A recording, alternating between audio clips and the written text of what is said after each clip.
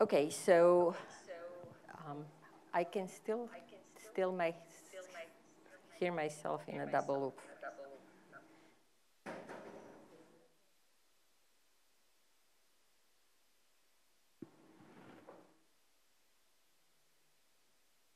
Maybe. Does that work? It looks sort of. Sort of? Okay. Okay.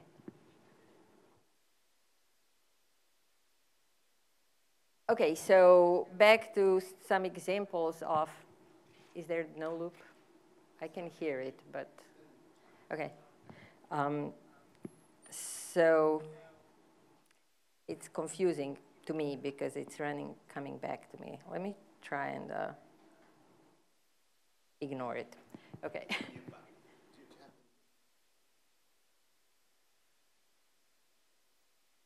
Let me see.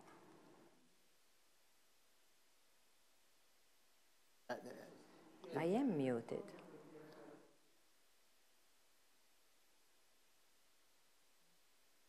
Muted. You are muted. Yeah, but it says microphone on. But I don't know why. I started with microphone off. What is this? And then, I don't know what it is. Is there a way to mute this? Okay, maybe now it'll work by magic. Say something. Well, we don't hear you, right? Okay, good. Maybe? Oh, because you hit that, you think? Because who knows, right?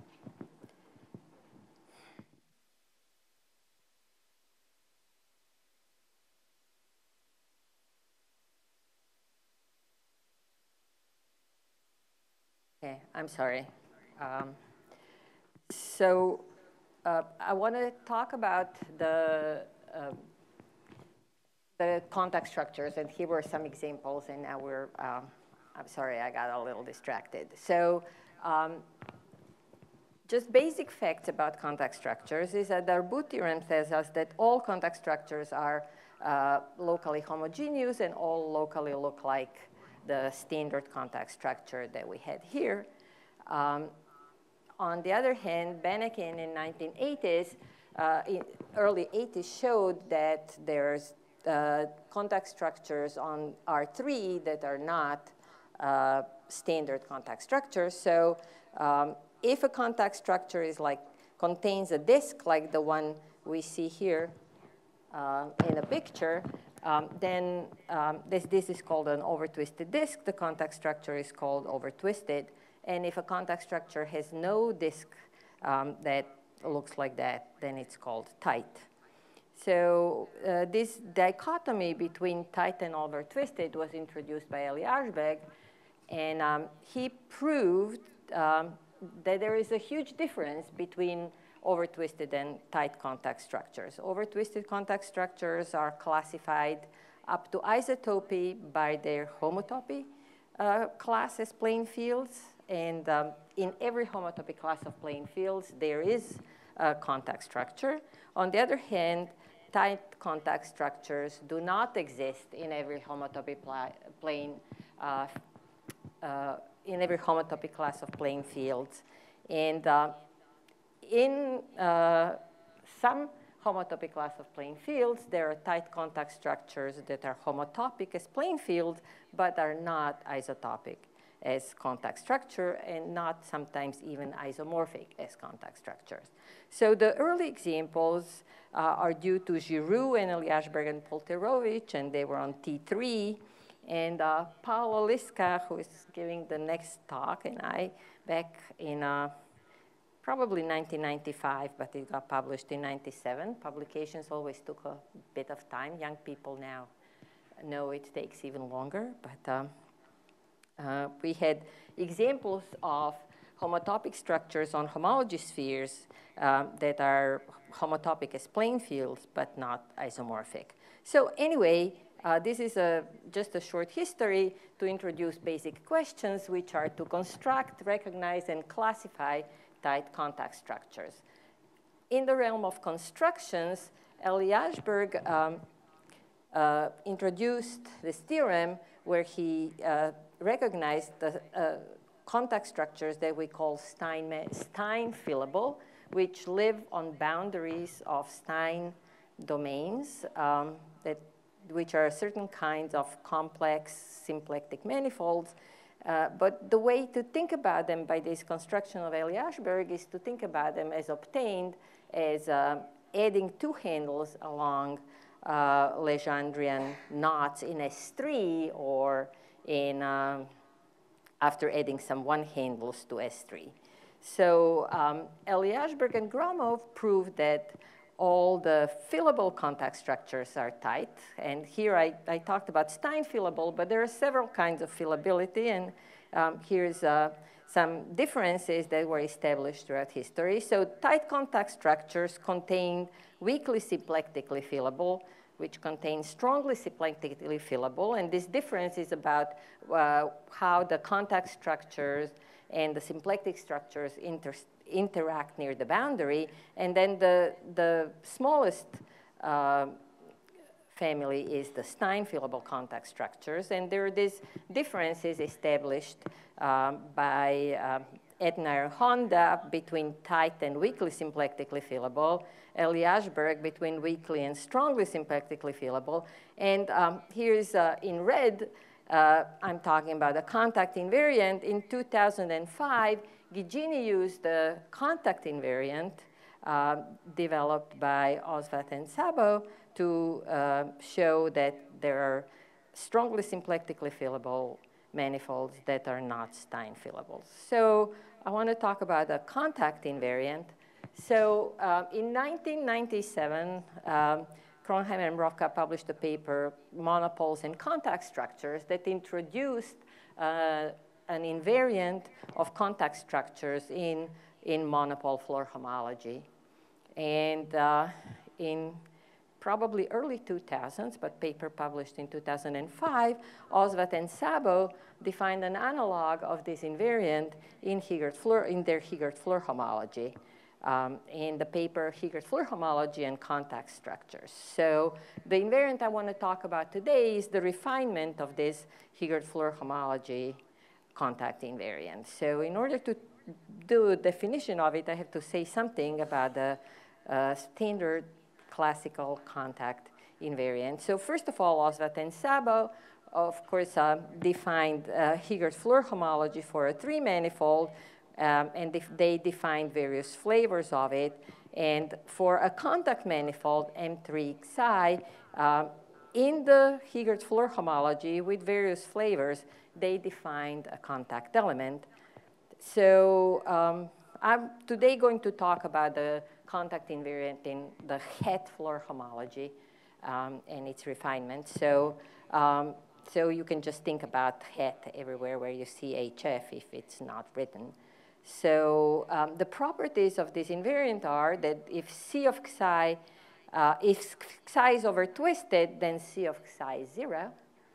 And the other property really comes from one of the main theorems in that paper, except for the theorem that the definition of these invariants doesn't depend on various choices made, is that if M prime Xi prime is obtained by Legendrian surgery, so adding a two-handle with a particular framing along a Legendrian knot in M Xi, then there is a cobordism that's induced by this surgery between M and M prime, and this cobordism induces a map on Higert-Floer homologies, and this map takes the contact structure invariant of Xi prime to C of Xi.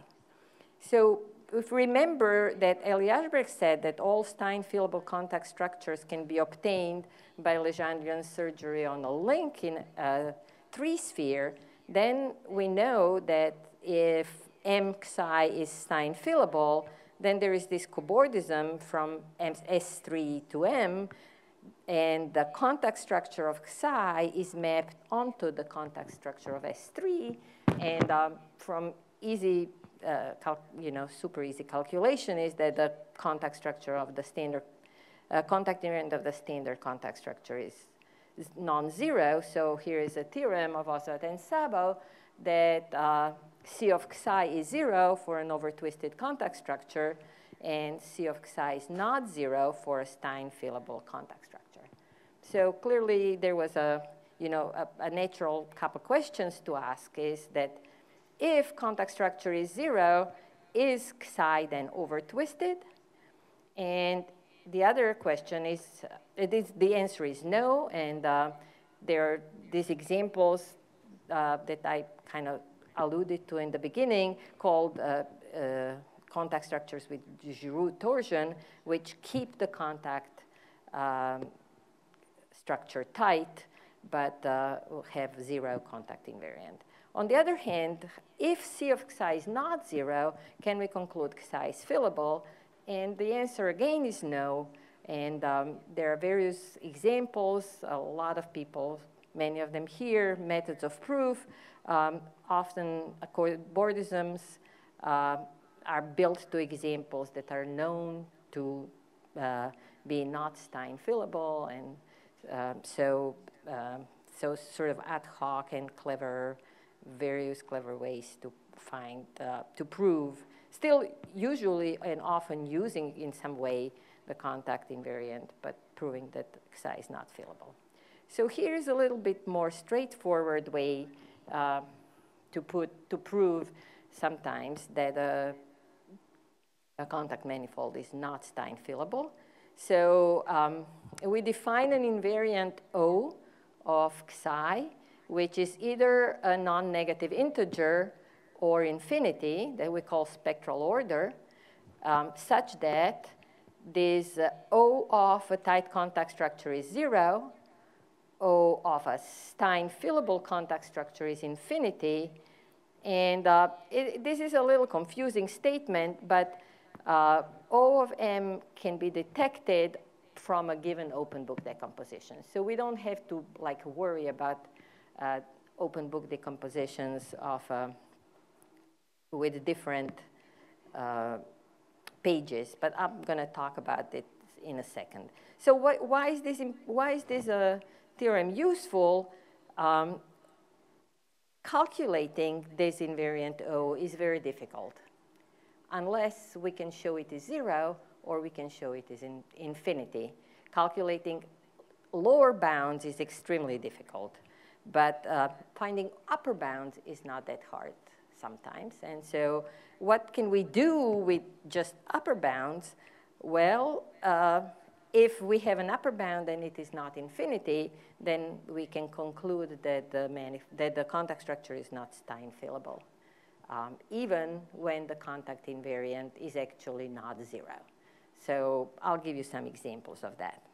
I promised a definition, and because O is a refinement of Higert-Floor contact invariant, this is somewhat of a long story that has to mention the definition of the contact invariant. And so the contact invariant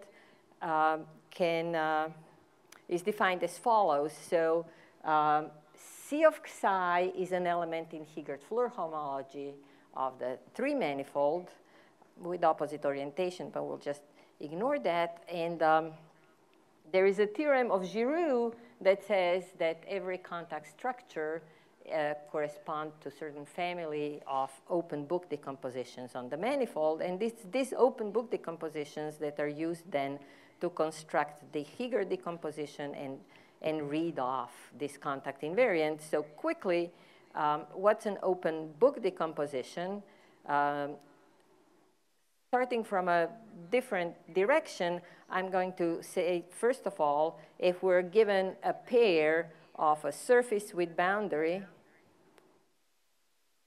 and a diffeomorphism of that surface to itself, which fixes the boundary, then we can look at S cross 0, 1 and mod out by an equivalence relation where we send point x1 and identify it with point h of x0. We identify all the points with different t and t primes when x is on the boundary. And so when we collapse this boundary, we get what we call a binding. And in the neighborhood of the binding, we have this open book picture. That's where the open book name comes from. And you can see from here that we can cut along two opposite, like planes in this open book, pages in this open book decomposition, and get Higger decomposition. So if we cut our S cross 0, 1 in half, we get, because S had a boundary, we get handle bodies, and in each of these handle bodies, we find compressing disk that gives us a Higger diagram. So when we're coming to this Higger decomposition from the open book decomposition, this Higger diagram has a particular form.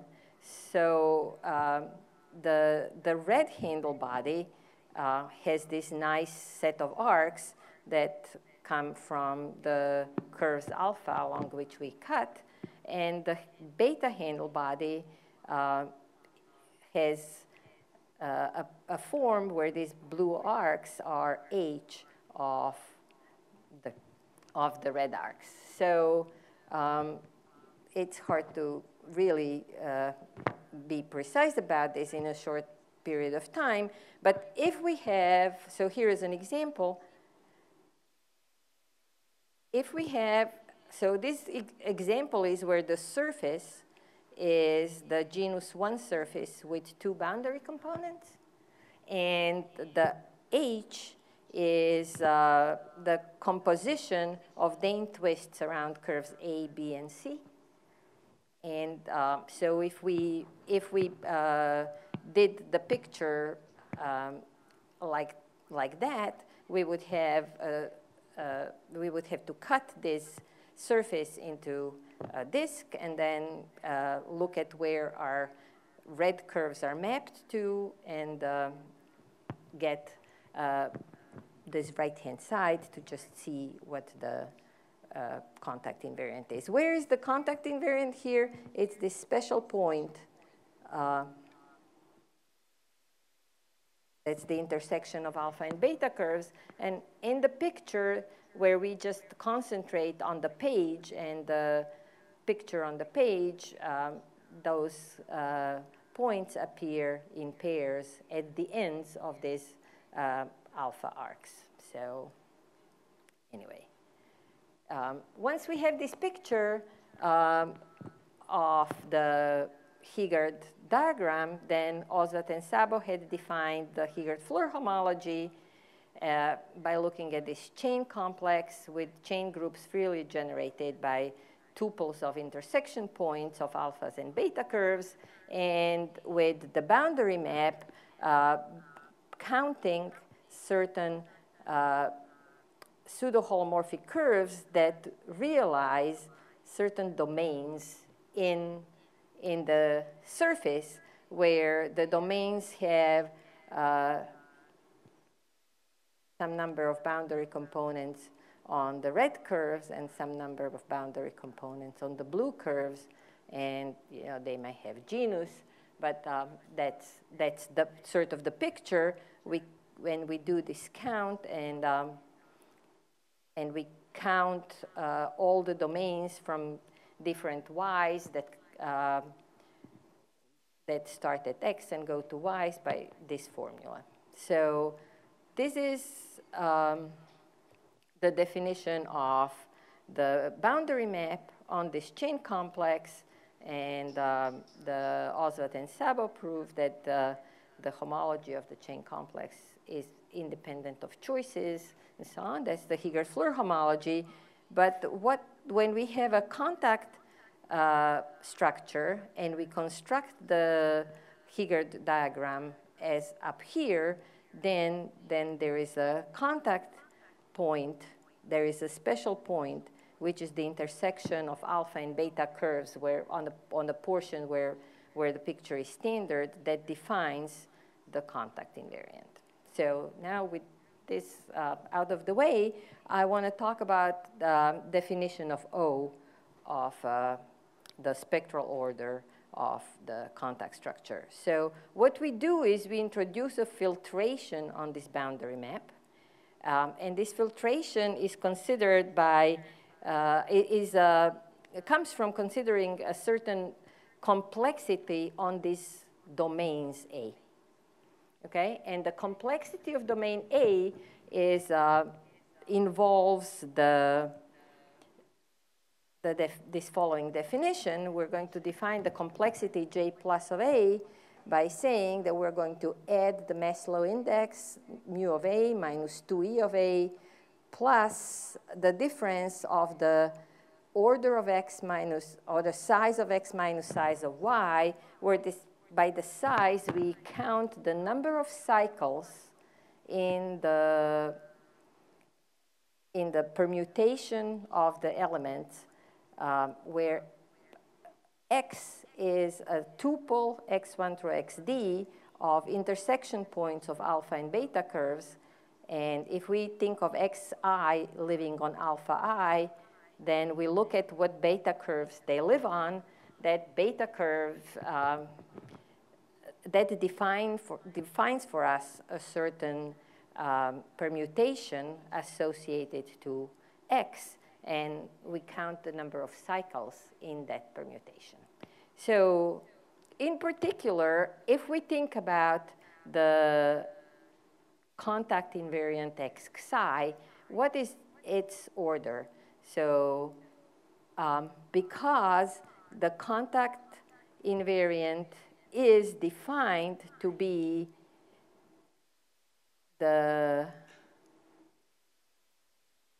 homology class of this special point where I intersect the alpha curves with its associated beta curves, what we see is that the permutation is just the identity, and therefore this is just the number of curves in the set of arcs needed to cut this down. So there is a reformulation of this in terms of a Lipschitz formula, and we get for Maslow index 1 domains J plus of A in more local and combinatorial form, where this nx of A and ny of B, this is supposed to be A, are in terms of some sort of local multiplicities of the points X and Y at the corners of X and Y, so, of the domain A at the corners of X and Y. So for example, if I have some Xi, that's an intersection of alpha I and beta sigma of I, and the domain A comes in like this, then this nx would be 1/4. On the other hand, if the domain came in like this, then this would be 3/4 and so on. So it's very, very combinatorial. So why am I talking about this J plus? Because it turns out that the J plus of A is an integer, and not just an integer, an even integer.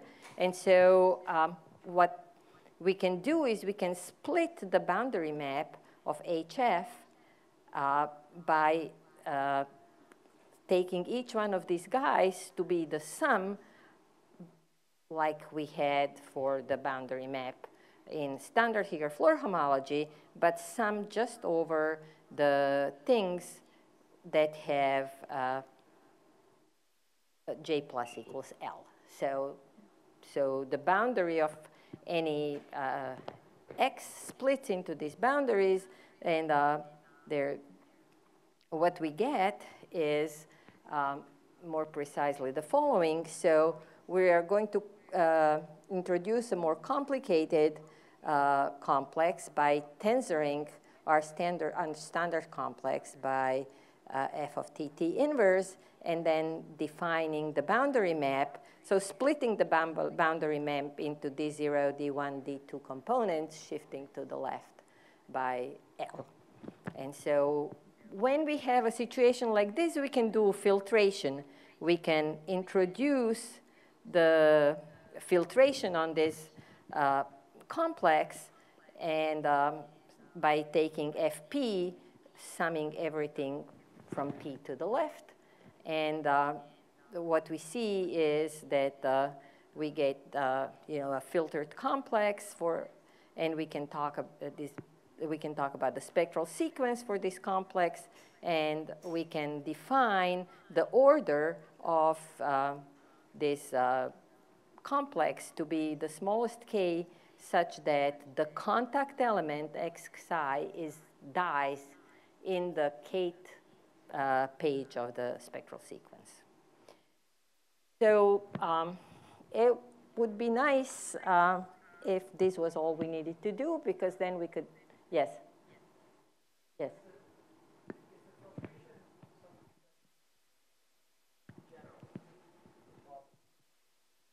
Sorry?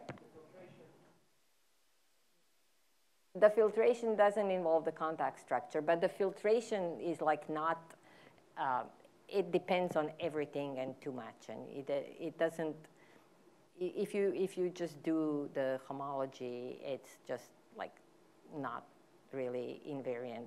You can't we don't really know how to make that filtration invariant under anything. Okay? Yeah. Right, yeah. So it's even worse. It's not just, it's even when you just restrict to the contact element, things still depend on choices. So for example, if you have an over-twisted manifold, then it is known that you can choose an open book that has an arc that's taken to the left. And so that in the picture for that over-twisted manifold, there is going to be an arc, and then there is going to be a domain, simple domain with O equals 0 that kills the contact element. So it's going to get killed on the first page, so O is 0, okay, for that choice. Unfortunately, not every open book for an over-twisted contact structure has such an arc. So, but you may still hope that you still get O equals 0, but no, it's not true.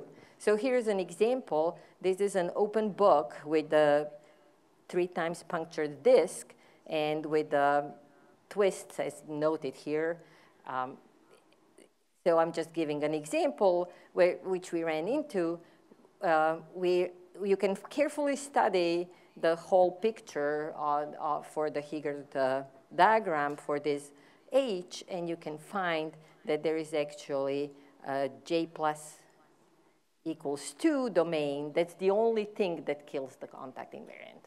So we know the contact invariant is killed, so we know in some level it's going to get killed. And it actually gets killed with J plus 2, and so from this, the O is 1. So we don't have independence of the open book. Okay, so, well, how do you fix when you don't have independence? Well, you just define it away. So, so we define O of M of Xi to be the minimum over all open books of O of SHAJ, and now it's an invariant, right? So, well, it's not a very calculable invariant. And we don't, you know, it might just be nothing. So what we do prove is that there is the independence of the almost complex structure, like for the Higard-Fleur homology. There is also independence of S of H and A. So first of all, the thing I said is that we have independence of the open book. We have an independence of the open book as long as we allow ourselves to take more than just the basis of arcs. So we're going to have A be not just cutting to a disk, but maybe to a whole bunch of disks. How does that solve that question, that problem I had before on this example? So if we add a parallel arc here, as I did this green arc, on the right-hand side, you can see this immersed disk. And this immersed disk is a domain with J plus equals 0 that kills the contact invariant. And so once I allow myself to have extra arcs, then I don't have to change the open book SH. That's nice in some sense, but it's not nice because we don't know how many arcs we have to add to achieve the actual minimum. So there is a problem. So there's a problem with calculations, is that we don't have an upper bound. So now we have an invariant. Now you want to calculate it. And because you have to take an arbitrary number of extra arcs to take a minimum over, it's hard to find the lower bounds. So if you're found O equals 0, then that's the lower bound. You don't go lower. So that's a situation where we can do calculations. We can also deal with Stein fillable manifolds. We can show that, like for the standard contact invariant, the O for Stein fillable manifold is special. And it is, as for the standard contact invariant, the Legendrian surgery in some sense honors the contact situation. Here it's not a class, but what we have is that if M psi is obtained from psi by Legendrian surgery, then we have that O does not decrease, okay?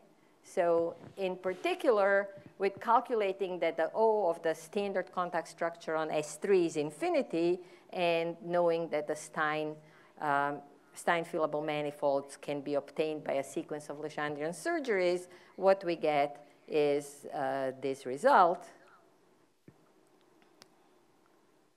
that O of a Stein fillable manifold is infinity. So if we have an example where we find that O is finite, well, maybe we don't know how much it is, but if we find an upper bound, then we know it's finite, then we know the contact manifold is not Stein fillable. So here's a couple of examples. So the example that I sort of plopped before, maybe I can talk about it here a little bit more. So I'm looking at a genus 2 surface, a genus 1 surface with 2 boundary components, and we're going to cut it up into a disk by putting an arc A1 here, and then putting an arc maybe so. So I'm going to think about this here handle made by identifying those 2 guys. Think about cutting this surface along this green thing here. So I have the blue arc A2 would be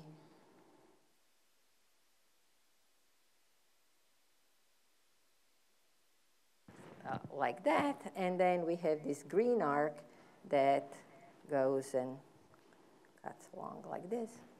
Okay, so we cut our genus 1 surface into a disk, and with this identification, I can draw this genus 1 surface picture like this, and so now I have my twists, my invariant, my open book is the diffeomorphism is obtained by twisting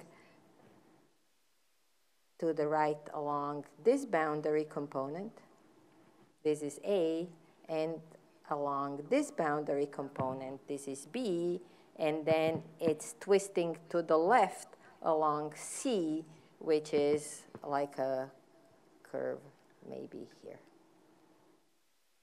So when you do these twists and apply them to these arcs, then you get this picture, where the arcs, original arcs, are dotted and their images are the full arcs. And then we're looking for domains that whose boundaries alternate between straight and curly arcs. And we want those domains that hit the contact invariant. So what's the contact invariant? The contact invariant is this pair of points. We should really think about one point, x1. And then there is this pair of points. This pair of points is x2. And then there is this pair of points, maybe for x3, okay? And so then we're looking for the domains that might hit the contact invariant. And so very careful analysis of situation. After very careful analysis, we can conclude the following. Here's this point y, which is a triple x1, y2, 1, 3 that I did in green here.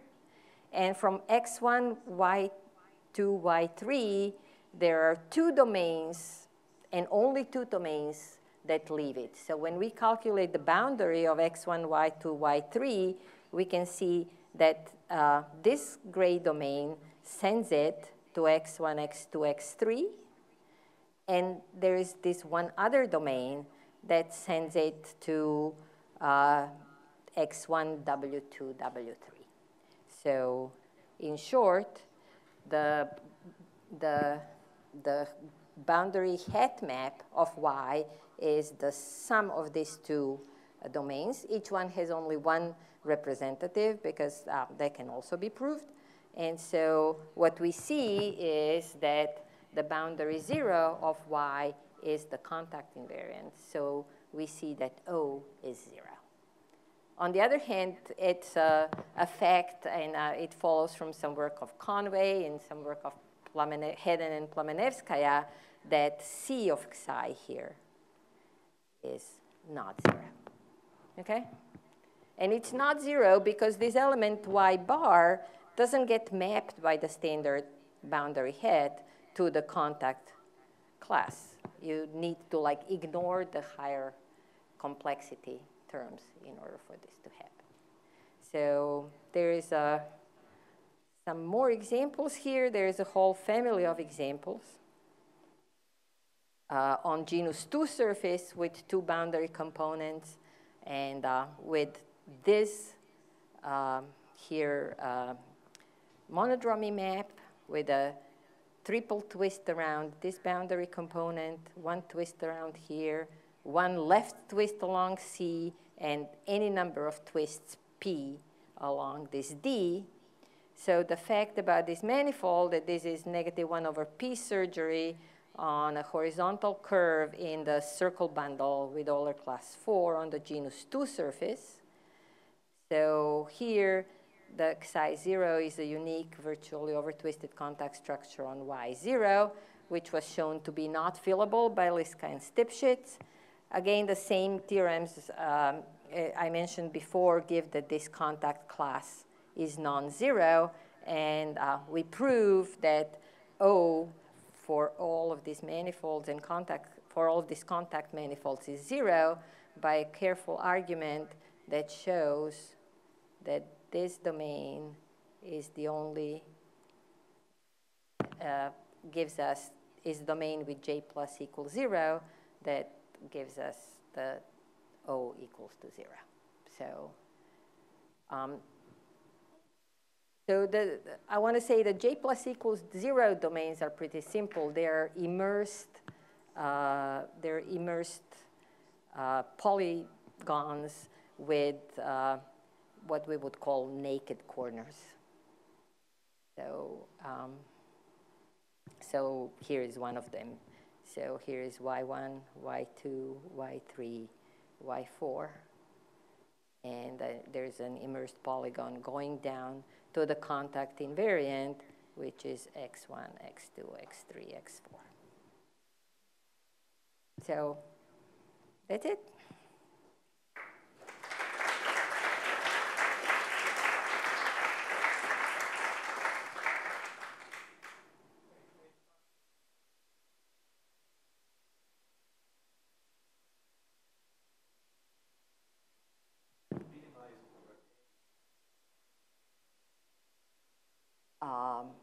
But the thing is that that you can prove that if you minimize over all A for a given open book, you will have achieved the minimum. You don't have to do minima over open books. That was that statement that I made, that you can figure out the invariant from any given open book. as long as you increase the number of A's. That's our theorem. So, and that was what that example was that I was saying is, you see, I don't have to change the open book for this over-twisted manifold to get J plus, to get O equals 0. I just need to add a curve. This is sort of a throwback to Andy's sort of collapsing domains. But yes?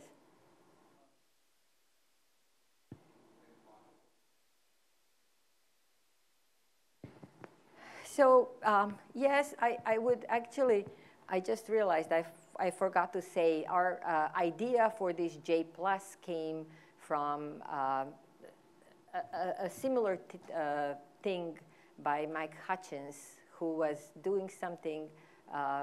It's an appendix to a paper of Lachev and Wendell on the, my brain just stopped, in contact homology, right? So there is torsion in contact homology, and there is a paper there where he does something for ECH that's supposed to be a parallel to their thing. And so we were motivated by that to actually do this, and I think the thing that we have here is some sort of calculability with a hands-on.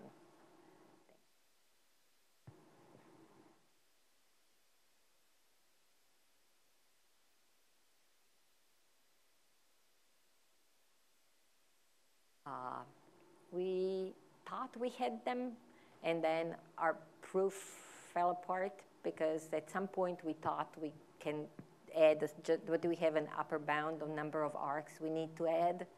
And as I said, it's extremely hard to prove the lower bound if you can keep adding infinitely many things. So we don't know.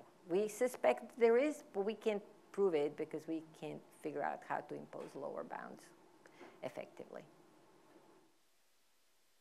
So in principle, it's possible that it only really takes 0 and infinity values.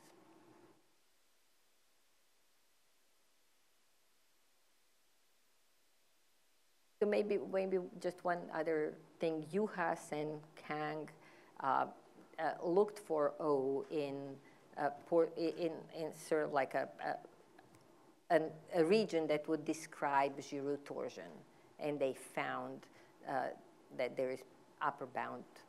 If all the definitions work out, because they are not all worked out yet, then you could see that O is finite. So that would be another way to see that anything that contains Giroux torsion is not fillable, Stein fillable.